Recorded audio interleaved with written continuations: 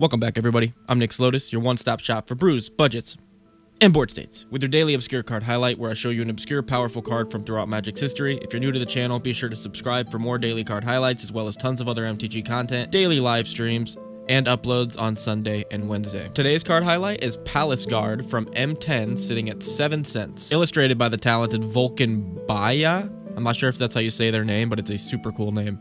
Vulcan? That's awesome. Legal in Modern, Legacy, Vintage, Commander, Oathbreaker, Pauper, and Penny. Ran in 775 decks on EDH Rec. Palace Guard is 2 and a white for a 1/4. Palace Guard can block any number of creatures.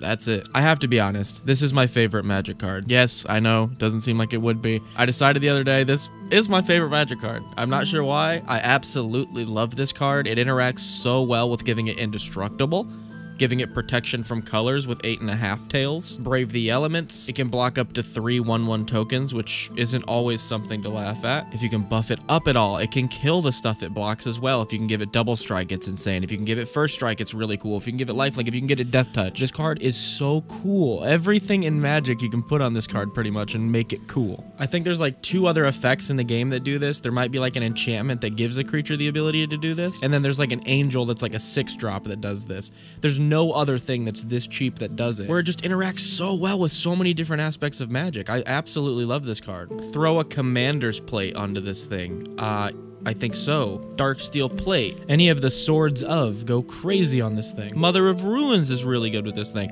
I can just keep thinking of cards that go insane with Palace Guards. I never see it played, and I absolutely love this card. At its worst, at its absolute worst, a lot of the time it feels like a fog. It's like I'm playing a 3-drop, it blocks all their creatures for 1 turn, my guy dies, it's a fog, which isn't very good, but it's okay. It does serve a purpose. Most of the time, like you can see by my list here, you can find some way to make this thing stay alive and just continuously be the most annoying thing on the board for your opponents. I absolutely love Palace Guard. It's hands down my favorite Magic card. Consider picking some up. Let me know below if you've seen this card or plan on picking one up. Go check out some of our other videos on the channel, or click on one of these 2 suggestions on the top right of your screen. If you'd like to show some additional support, head over to Patreon at patreon.com/NickSlotus. Starts as low as $1 to get shouted out like Tyler, Betsy, and Katie, our current amazing patrons. If you have a deck you'd like to be reviewed, we're actually starting deck reviews on live stream on Fridays. So at 6 o'clock on live on the channel, we'll be going in order from how they get sent in and reviewing deck lists. We've got about 7 to 10 of them in by now, by the time you